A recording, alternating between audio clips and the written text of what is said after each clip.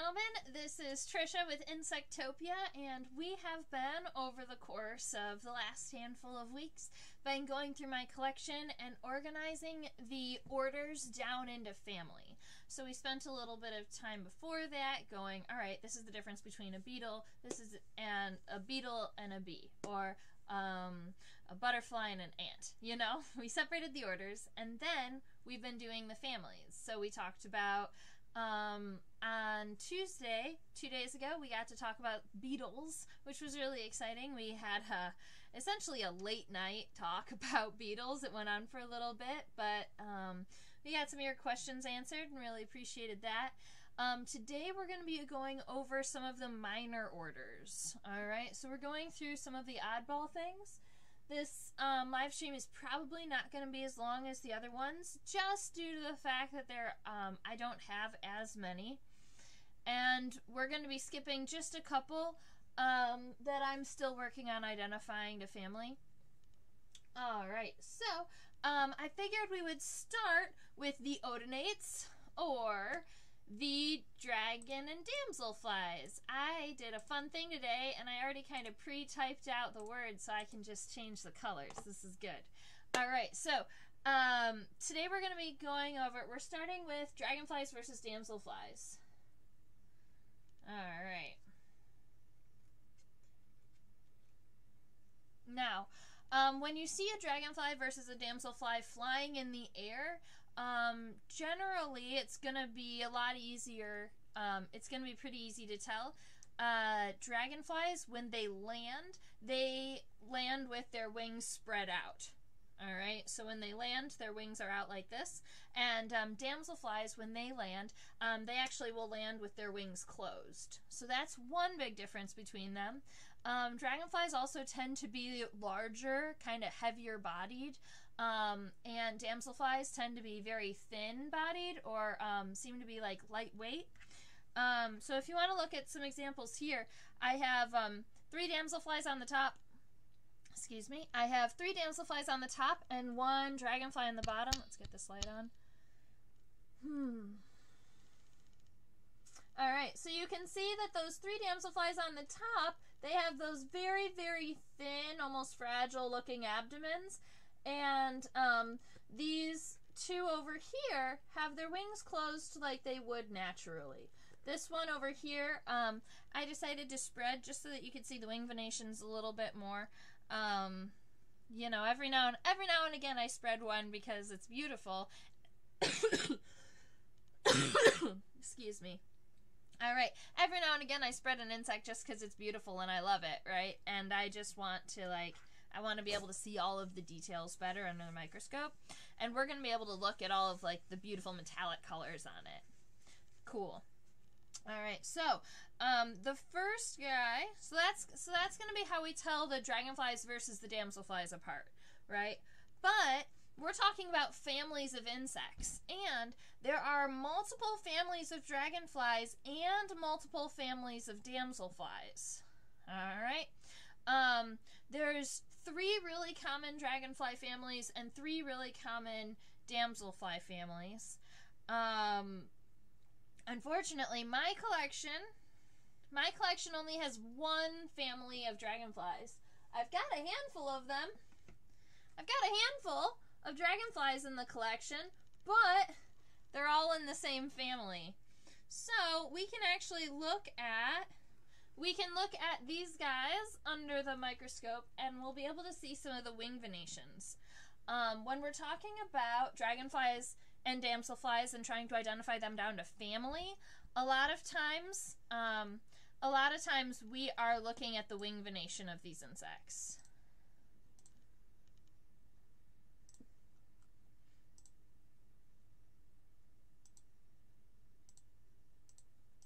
Okay.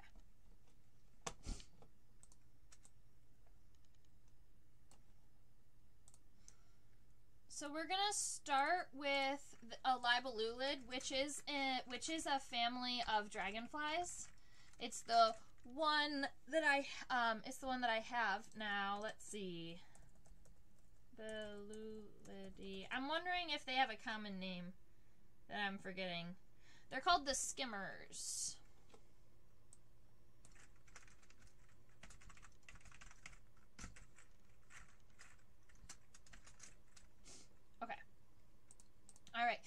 let's check out the libellulids. So we're going to be checking out the libellulids or the skimmers.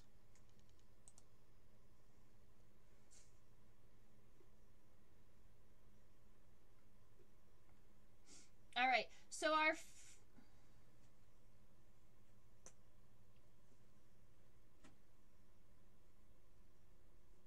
hey.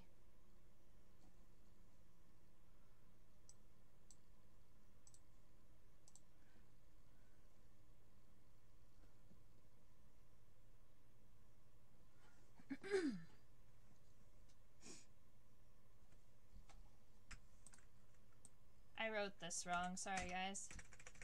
There. All right. There are two families of dragonflies that their eyes do meet dorsally, and there's one that doesn't. So the gomphids don't meet, but libellulids, their eyes meet dorsally. That's why I opened up the M-scope and I was like, hey, that's not exactly right. We got it figured out, though.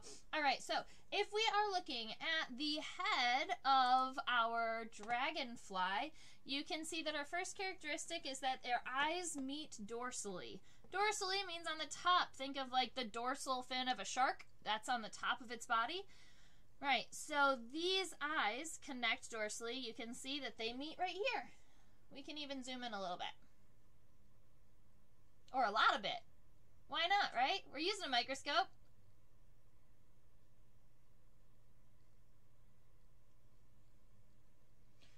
Alright, so that's my dragonfly's head, and you can see that right there on the top of the head, the two compound eyes actually meet all the way up there. So his head is pretty much completely a compound eye, which is kind of great.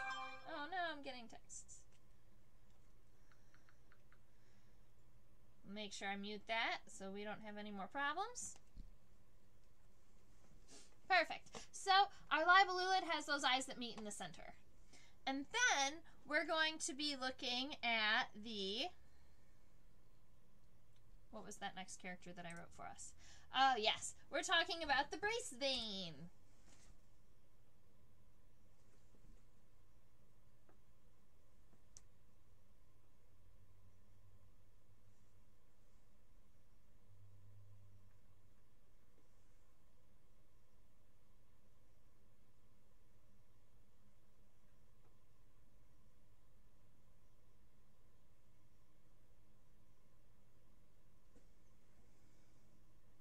One moment.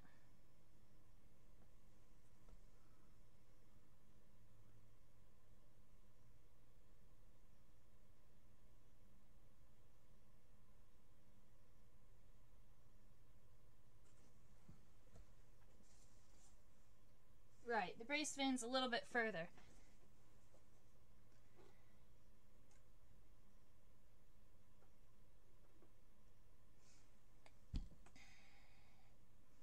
It's been a minute since I've identified the minor orders to family. That's why it's taken. But we're good with this. We got it.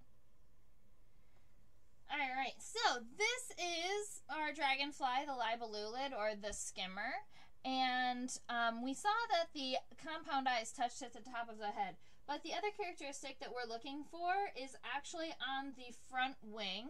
So if we follow the front wing all the way to the end or to the tip of the wing, we can see this coloration right here. This right here is called the stigma. Alright, and right at the base of the stigma right here, sometimes there's a vein called the brace vein, and that's a vein that goes from the edge of this stigma down here. Kind of runs parallel to all of these other veins, right? But libellulids don't have a brace vein. So you can see right here that there is no vein. And this cell is actually pretty much double the length of all of the other ones, right? That's going to be a side effect of not having this brace vein here. Now, the third characteristic, the characteristic that I kind of have always loved on libellulids, is on the hind wing.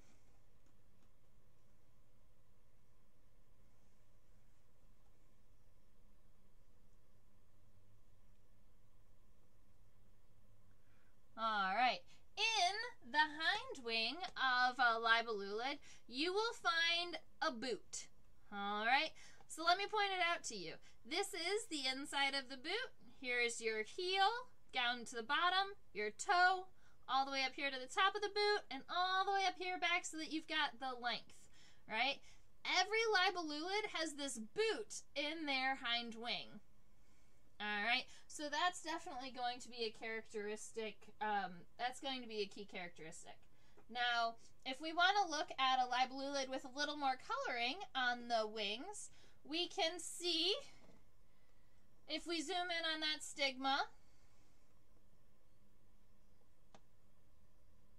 right here, there's no brace vein, right? So that's where we were looking for the brace vein at the end of this color's rectangle.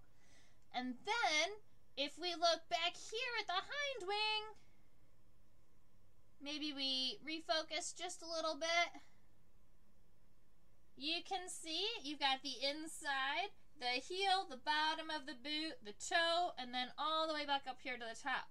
So sometimes the boots are shaped a little bit differently, but they always exist right there.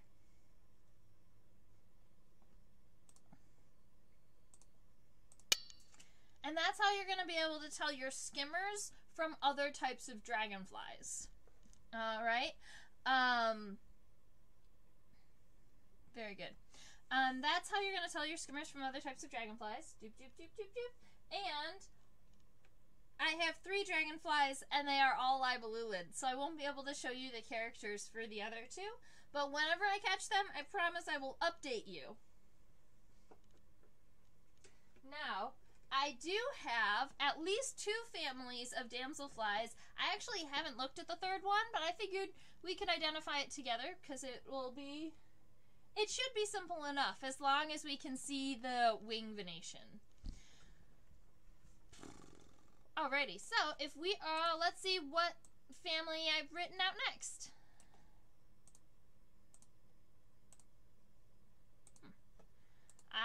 The Colopterygid. Now, the Colopterygid is the pretty one. Alright, let me get this dragonfly out of the way so that we don't hurt it. Dragonflies are very well known for just falling apart in insect collections. In fact, they fall apart so regularly, and they spin on their pins, so they hit everybody else too, that entomologists have now started collecting dragonflies into envelopes and putting the envelopes into collections, because then if they lose the body part or the head falls off, at least it's all in the same container. I like my dragonflies pinned, so I will put a little dollop of glue on the bottom of the specimen where the specimen touches the pin to stop it from spinning. Alright, so in Colopterygids, we are also going to be looking at the wing venation. Let's check it out.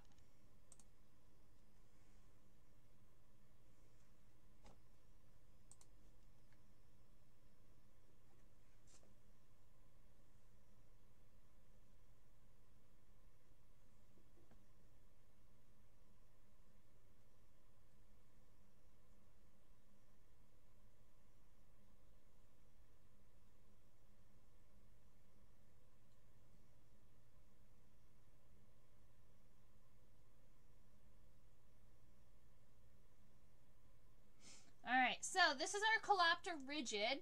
It is a family of, which is a family of damselflies. Alright, our characteristic for our Colopterygid was that it had 10 or more antenodal crossveins. 10 or more, easy enough. Crossveins, I bet we can figure that out. Antenodal, that's going to be a new word for everybody. So let's look at that. In dragonflies and damselflies, there is something called the node in the wings. And that, for this damselfly, is right here. It's where the wing is going to come back. There's a couple of veins that kind of meet here. We'll be able to see the node in the other 2 damselflies also. But, if we want to zoom in really quick, This right here is the node of our Colopterygid. It's where all of these veins, right here. That's the node. Alright, so we know what node means. Anti, like in the word antinodal, anti means before. Alright, so what we're saying when we say there's 10 or more antinodal cross veins, we're saying that there are 10 or more of these veins that cross over this vein, alright, before the node. So if we were to count those, 1, 2, 3, 4, 5, 6, 7, 8, 9, 10, 11, 12, 13, 14, 15, 16, 17, 18, 19, 20, I don't know, like 30 of them. There might be 27 over there. So there's between 27 and 30 antinodal cross veins, right? So that's way more than 10. We already know it's a Colopterygid because it's the only family of damselflies that has that characteristic. If we would like, we can zoom in on the metallic head of this damselfly because, well, it's gorgeous. It's also an old specimen, so I don't know what's happened to its head. But let's check it out.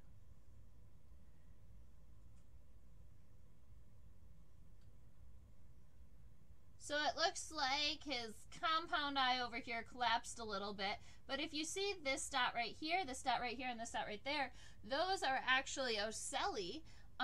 So those are what we call simple eyes. They help the insect see kind of light and dark. They don't see shape. They see mostly shapes. They don't really see like a compound eye would in detail. Okay. Alright, so we got our Colopterygids taken care of. Now, the other two families of damselflies are lestids and synagionids. And I don't know if I wrote those. Maybe I did. I did! Alright, so these are the two final families, and I'm going to write their characteristics for both of them, and then we're going to look at the specimens, and we're going to determine which one is which. Alright, that is just going to be easy because I'm not exactly sure which ones these guys are yet. Alright, so for lestids, we're going to learn what the M3 vein is. And the M3 vein arises closer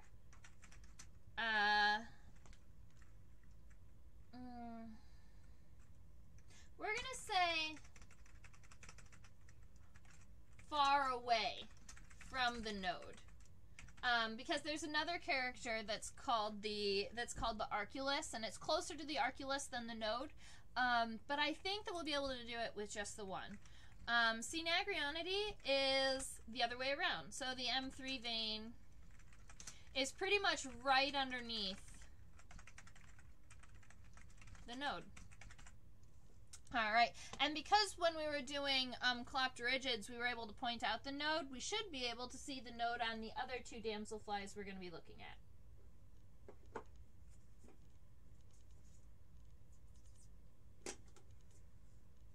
Let's see.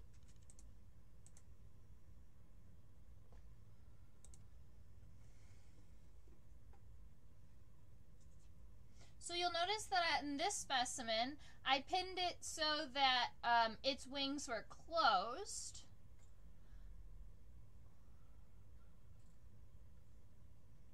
And for that reason, the veins are going to be a little bit more difficult to see because you see they're kind of overlapping each other.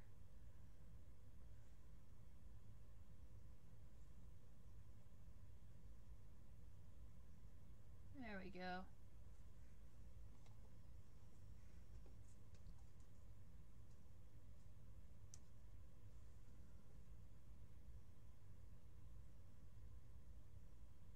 We're going to spin this damselfly and see if the other side is better. The character on that side was folded into the wing. I saw it, but it might have been a little bit difficult to show you.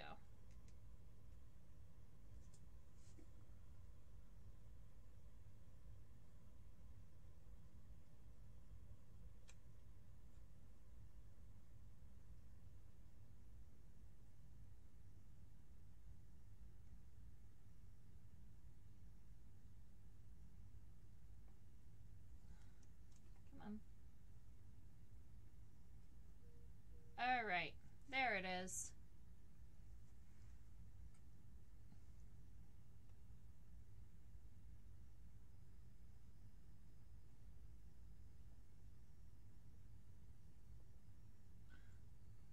There. I keep focusing through the front wing and into the hind wing.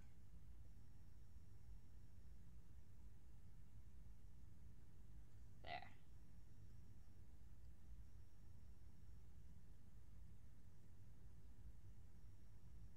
Okay. Alright, so this is the wings of, we are actually looking at the C. nagrionidae. So we're going to move this one up. Alright, so we're looking at the C. nagrionidae, and we're seeing that the M3 vein is right underneath the node. So I have to tell you what this M3 vein is.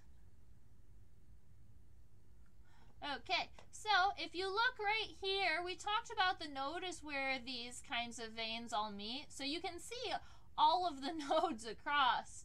1, 2, 3, you might even be able to see all 4 nodes across the front and the hind wings, right? But we're going to try and just focus on this front wing and try not to let all of the other wing venations kind of mess with us. Alright, so if we're looking here, this is the node we're considering. And then we're going to be looking for what we call the M3 vein. And the M3 vein generally arises on this vein, okay? And it comes down at an angle. So it's one of those that doesn't start way back here in the beginning of the vein. It starts and curves down and moves out. Alright, so this right here is what we call the M3 vein.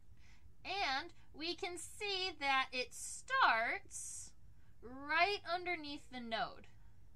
Okay? So this is going to be our node. The M3 vein starts pretty much right underneath it. For lestids, the other family, we would have to see this M3 vein start way up here, right? Because this over here is actually the arculus. All right, you see it's kind of archy, has that arc to it. The M3 vein in lestids, the other family, will arise way up here early. But because it's down here, we know that it's a C. nagrionid.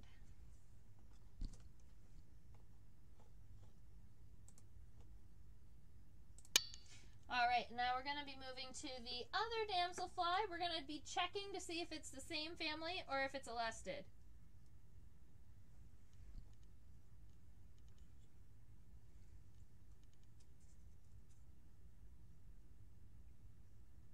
And we're going to hope the wing venation is nice and clear.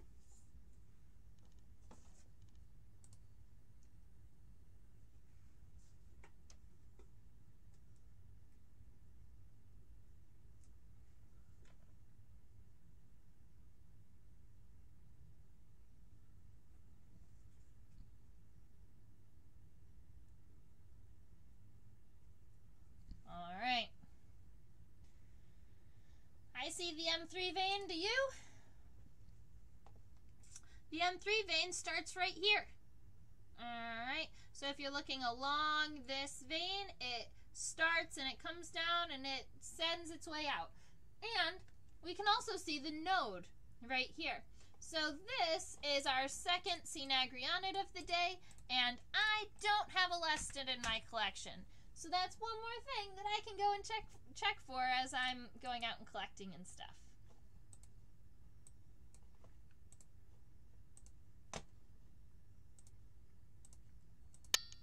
Alright, so we've got dragonflies and damselflies. And those are the families that I have here in my collection, so those are the ones that we are going to chat about today. Alright, now, we can actually move to another order because today, instead of doing only one order, we're just doing a bunch of the minor orders. Neuropterans! Yay! Alright, so we're going to be talking about the net-winged insects. Now, all of the net-winged insects will have wing venation that looks a lot like a net. It's super, super, super intertwined. You'll see that a lot of hashes, and there's so many wing veins that you're never going to be able to count them all or number them all. They don't do that, I don't think. I hope that they don't do that when it comes down to species. All right. So we will start with the antlions. Myrmeleontidae. Yeah.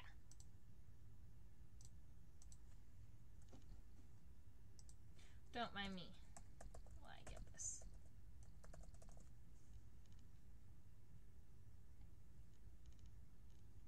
Alrighty. So, if we are talking about antlions, I don't know. There they are.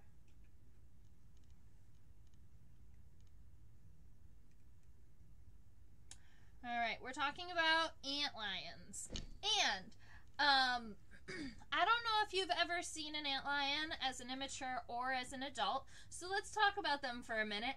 Antlions are actually really cool little insects because as immatures, some people will call them doodle bugs, and they make a conical trap, a conical trap in the ground, by like wiggling their butt backwards until they have a nice little funnel. And then they wait at the end of the funnel with these giant mandibles, and then if an ant falls into their home, they grab it and they eat it. I've always been reminded of like the sand monster in Star Wars when I thought about these guys. And then when they become adults, they have wings and they fly around, but they are still predators. All right. Antlions are only really ever mistaken for owl flies. Alright, I unfortunately do not have an owl fly in my collection. I will be catching one at some point. It's going to be awesome. But at the moment, I only have antlions. And the difference between the antlions and the I just said it, owl flies. The difference between antlions and owl flies is going to be the length of the antenna. So, let me see. I'll put one antlion in a box. Well, alright. I'm going to put two. There's going to be two antlions in this box. One of them is a very large antlion from the American Southwest. So, it's generally the largest antlion it's the largest species of antlion I've seen in the country. And then to the right of it is an antlion that's kind of more normal size that you would see all over in the States. Alright. So you'll notice that these guys have very, very long bodies. They have long wings that go past the length of their abdomens. Alright. Long bodies and wings go past the abdomens. And if we are looking at the antenna, let's throw this under the microscope. Well, actually, I'll write it down first. If we're looking at the antenna is going to be approximately the length of the head and the thorax combined. Alright, so let's look at that.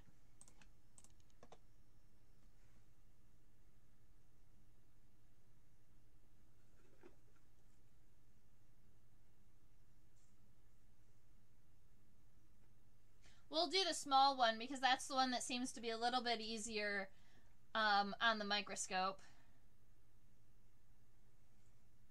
to get it to fit.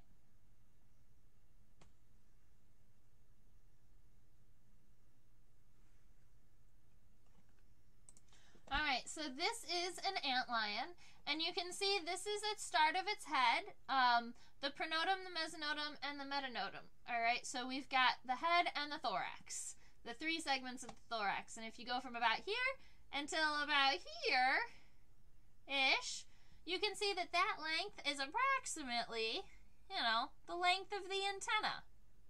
Right? So in owl flies, the antennae are always much longer than the head and the thorax. Generally about as long as the entire body. Right? So that's going to be the big, big difference between antlions and owl flies. Let's go and look at the big one just for funsies. Oh, he's cool.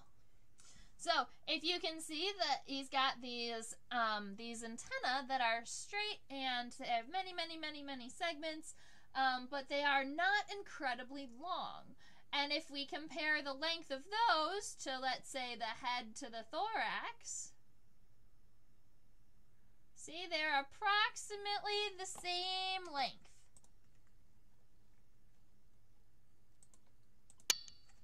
I love it when characters are easy enough to just show you, and I really don't feel like I have to repeat myself multiple times, because it's, that one's obvious, right? Very good. Welcome, people on YouTube. I hope we're doing well.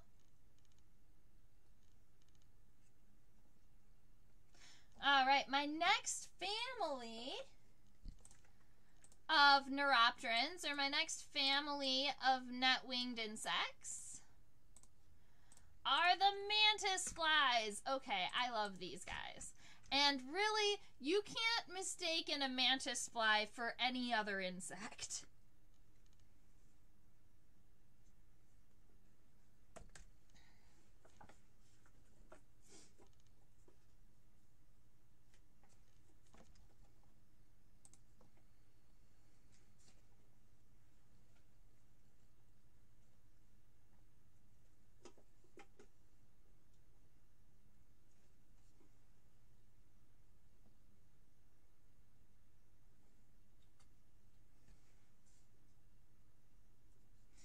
Alright, so there's a couple of things I want you to notice when looking at this wild insect.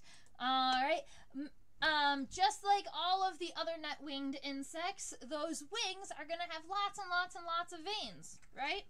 They also have raptorial front claws. Raptorial front legs, right? So if you're looking way up here, their front legs look like praying mantis legs. And they are predatory, so these guys will come to my black lights at night, and then they'll start catching all of the really small flies and eating them. And it's really cool to watch them. All mantis flies have this type of body shape where they've got this elongated pronotum and these raptorial front legs. But they come in lots of colors, so they can be brown. This one was black and yellow. I have a black one and kind of a mottled brown one. So let's look at the mottled brown one so that we can see that some of them.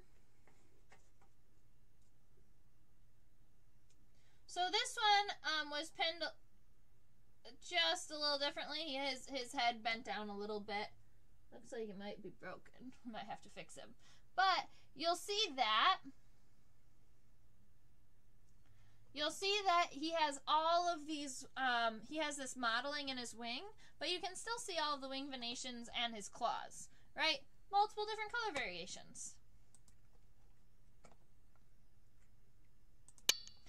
Let's also write, I guess, elongated pronotum. So it looked like that had that, like, long neck-like part.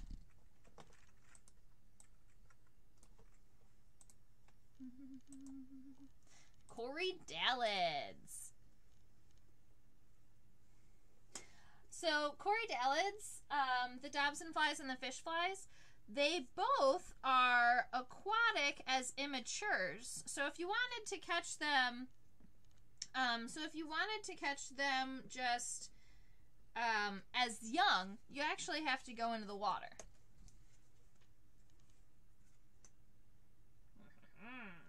Now, we have Dobson flies and fish flies on there, so I'm going to talk to you about the difference between the two, which is in the antenna. Filiform and fish flies. Wait. Feathery.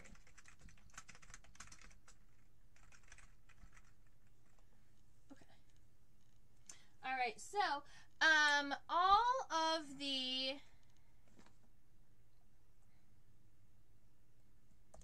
I want to make sure I'm giving you all the correct information. There we go.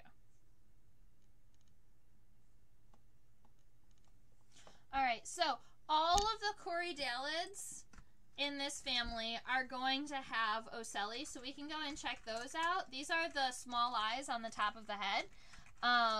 They are, if you imagine compound eyes being the eyes that you can see all of the shapes and colors with, ocelli are small eyes that they can only see kind of light and dark with. And then a lot of times, both of these are going to have membranous, kind of smoky wings. And you'll see when I get when we look at these guys, that their wings are super kind of smoky. All right, let's check it out. So, we're going to look at our dobsonfly first. Oh, the male dobsonflies. The male dobsonflies have these awesome long mandibles off the top of their head. Alright, so the males will have these. Females will just have smaller mandibles that look more manageable on their face.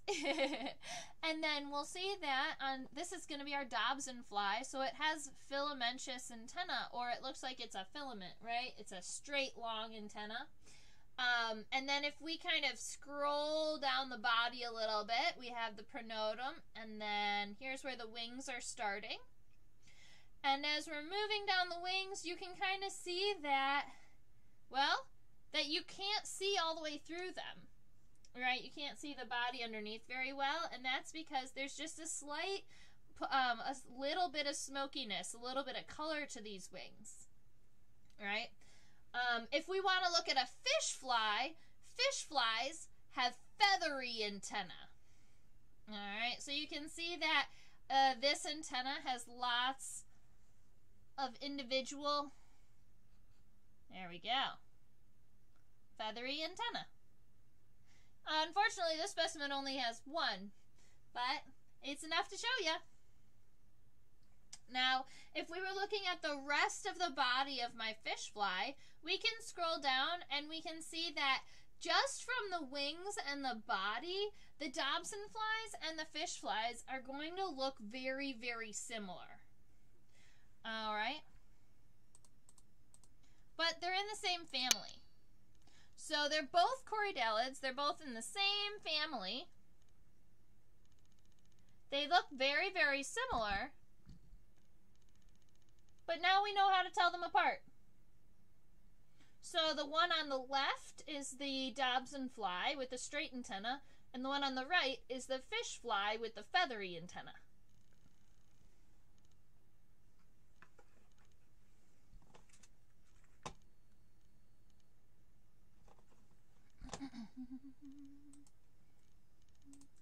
And if anyone out there has any questions for me, let me know. I love talking and interacting with you guys.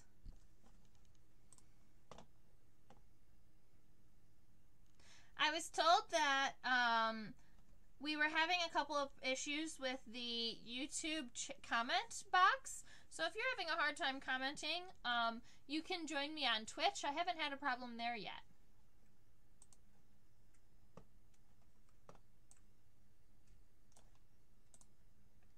Alright, so I do have one more family of net-winged insects. Alright, these are the green lacewings in the family Chrysopidae.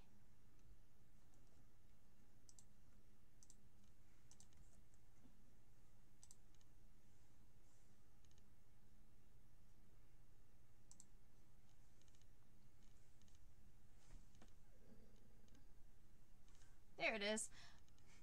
I went to grab for it in the wrong unit tray.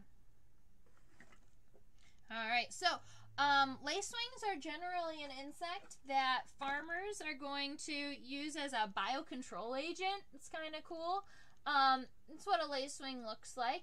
They are predatory, so they're going to eat things like mites, and that's generally why mites and aphids, and so that's why farmers really like to release them. And they're predatory both in their immature and their adult stage. So they can be really, really helpful in agricultural situations. Their eggs are really cool because they lay their eggs on a stalk, so that when their babies hatch, they don't just eat all of the other eggs. They have to kind of wander off and find food somewhere else. Now, these This is called a green lacewing, but their color is not structural. It's a pigment. So this lacewing, no longer green. I'm pretty sure that it used to be.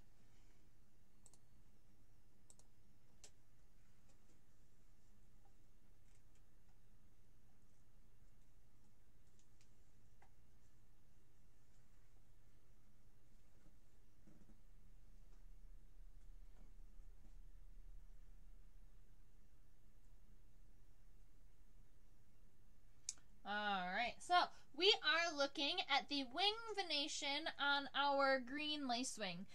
Because if we were talking about these guys, every now and again, a green lacewing may be confused, or they're closely related to mantis flies. They're also closely related to another family of lacewings called the brown lacewings. Alright, so if we want to know the green lacewings from the brown lacewings, outside of just color, we're going to be looking at something called the coastal crossveins, and they are not forked. Alright, so they're going to be straight, and the characteristic is already on our microscope, so let's check it out. Right here, this is actually the leading edge of the wing. So when lacewings lay their wings down, they're laying the front of the wing closest to the ground, and this is the back of the wing. Alright, so this is the front of the wing, meaning that this is the costa, and then you've got the subcosta down here somewhere. Alright, and we're talking about the coastal crossveins. So we're talking about these veins right here that are running parallel to each other. And you can see that all of these veins are straight. None of them are forked. Alright, in brown lacewings, most of these veins are gonna break off into two. And so it'll almost look like there's more veins, and all of these veins will be forked. Alright, so this guy right here, because the veins are not forked, that means it's a green lacewing.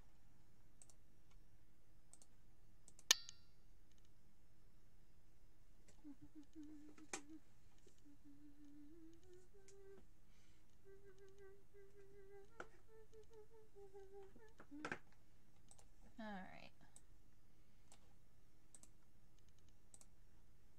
Aha! The Phasmatodia. But I spelled it wrong. There we go. The Phasmatodia. Now, these are the walking sticks. And the fun thing... Oh, no. The fun thing about walking sticks... I'm trying to get this the right size. It's being mean.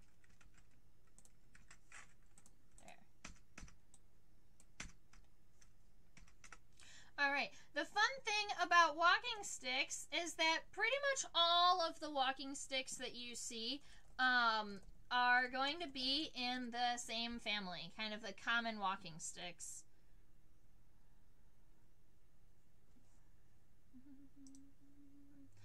I'm just looking up the spelling. Sometimes, every now and again, I have to look over and remind myself of the spelling of some of these. That's not the right...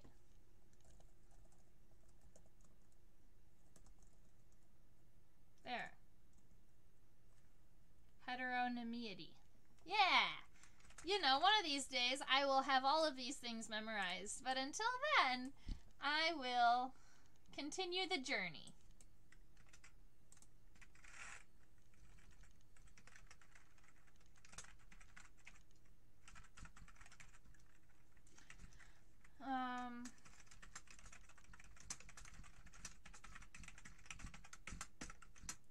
Alright, so,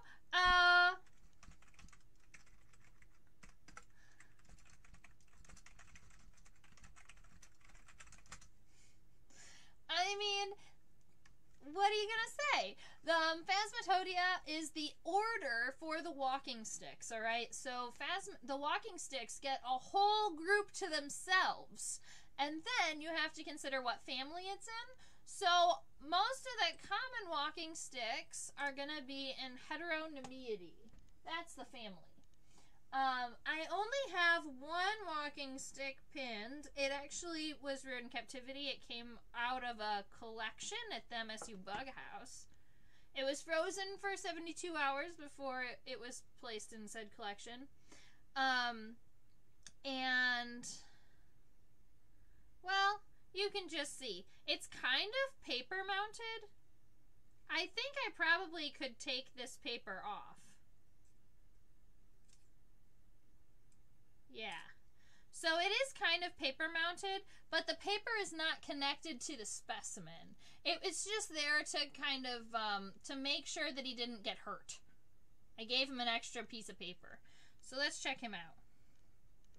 This is how I ended up pinning the walking stick, with his legs tucked up and down.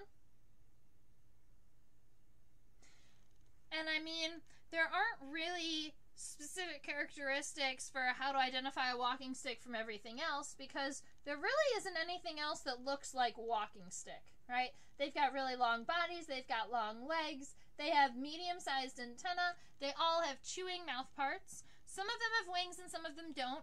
This one doesn't. And honestly, I don't think... I guess we can look at his head under the microscope just so that we can say that we saw him under the microscope. But, I don't think that it's... You don't need the microscope to identify this one to family.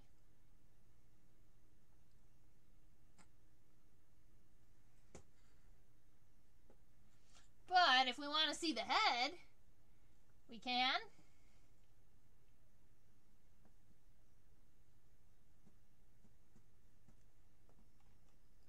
Very good. So this is gonna be your head. This is a Vietnamese walking stick, so it has a couple of it has a little bit of texture on its head. It has these two kind of spines up here near its eyes. These right here are the antenna, and the other appendage that you see moving forward, those are its front pair of legs. Walking sticks. Alright, who else are we going to do today? Earwigs. Alright, there are a couple of families of earwigs out there. The one that I have is Formiculity. And we will...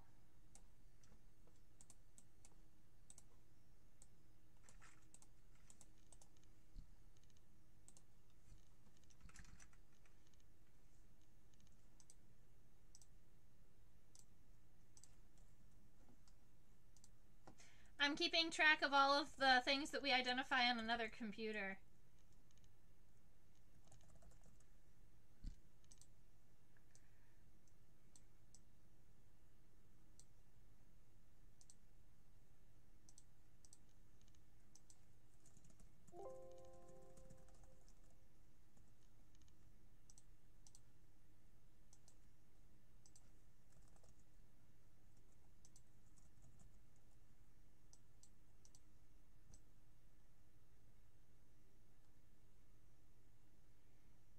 I know it's a formiculid.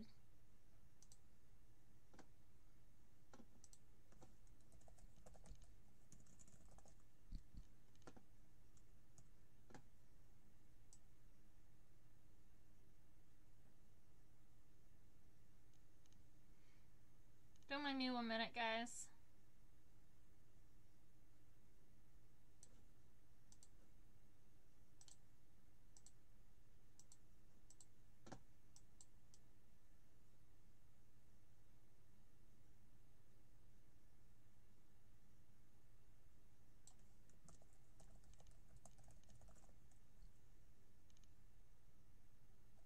Forficulity. That's what was messing me up. I had one letter wrong. No. I'm gonna have to go and edit my dictionary now.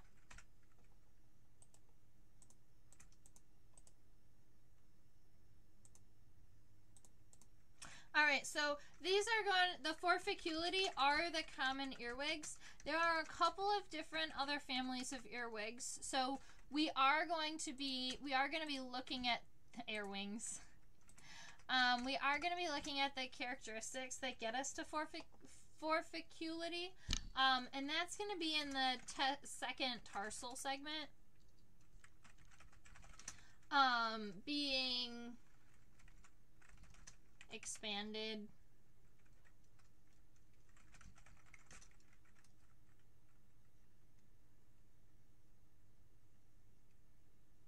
Yeah, I think that's all we need. It's the second tarsal segment. If you imagine the second segment, it's expanded, but it's also kind of like expanded underneath the third segment. Luckily enough, we're about to look at it.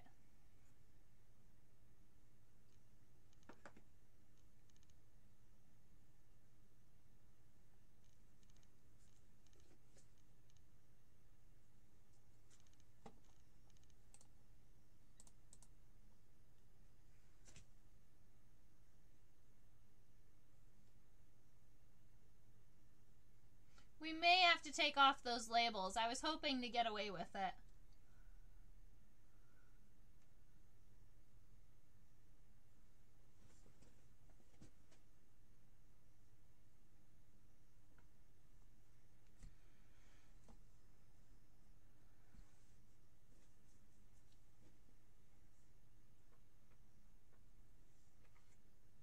Alright, we're going to take these off real quick.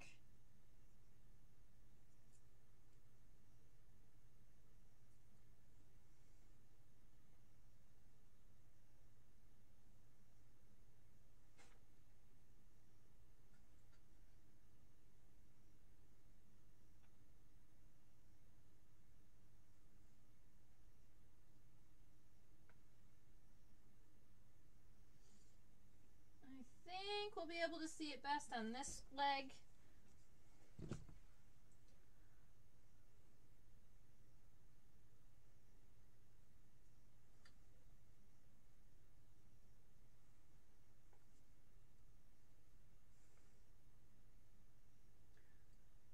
Sometimes insect identification is knowing exactly what you're looking for.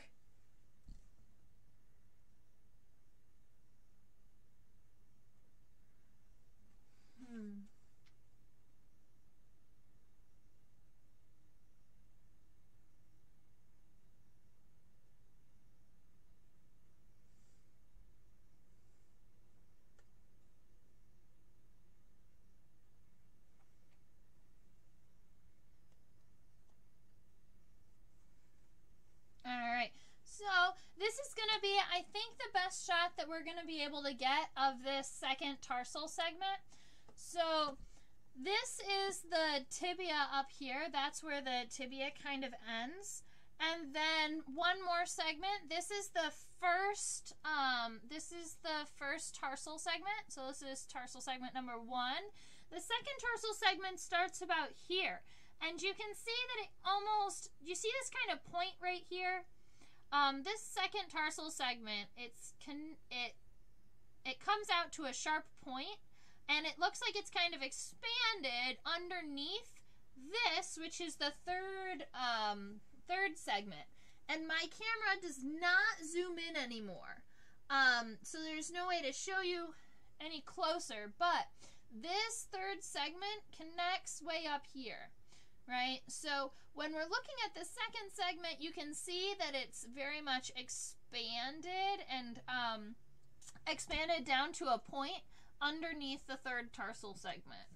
All right? And that is how you're going to be able to confirm that it is a common earwig and not another family of earwigs. Right? These are going to be the only family of earwigs that have that characteristic. And now, even from way up here, you can kind of see that the light hits that point from way up here. So if you knew what you were looking for, you could put a microscope at this level and say, yep, that's a forficulid, because I can see that expansion of the second tarsal segment.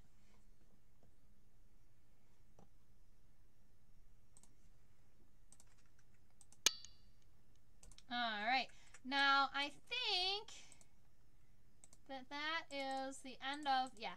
So that's going to be the end of the minor orders that I had identified for today. We had a handful to go through, which is kind of cool.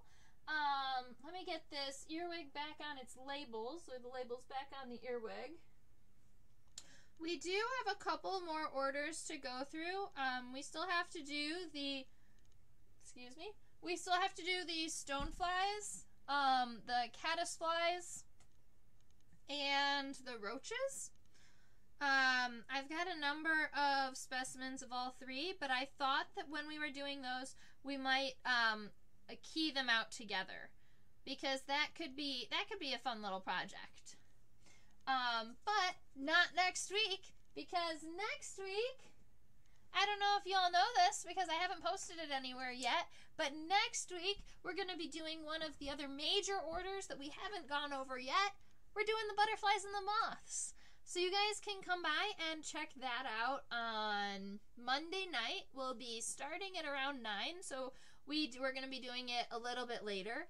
But it'll still be a good time. We'll be doing all of the butterflies and moths. So we've got a number of really cool things to see, from monarch butterflies, viceroy butterflies, and swallowtails, all the way through large sphinx moths and silk moths from the American Southwest. I believe I even have a Luna moth to show you guys. So with all of those coming, that's really exciting, and I hope that you will you'll enjoy that. Maybe let someone know. Say, hey, she's coming back with butterflies and moths next time. So I look forward to seeing all of you guys then. And if we don't have any other final questions or comments, I'd just like to say thank you so much for hanging out with me. I am trying to get through the highlights video for the Coleoptera when we were going through those to family. Just so that, so that highlight should be coming out. I'm about halfway done with it. And then we'll get started on this highlight. So you know you don't have to watch the whole 3.5 hours. If you wanted to, you can, though. All right. I hope everybody out there has a wonderful rest of their day and their week. And I look forward to seeing everybody on Monday when we're talking about LEPs. See ya.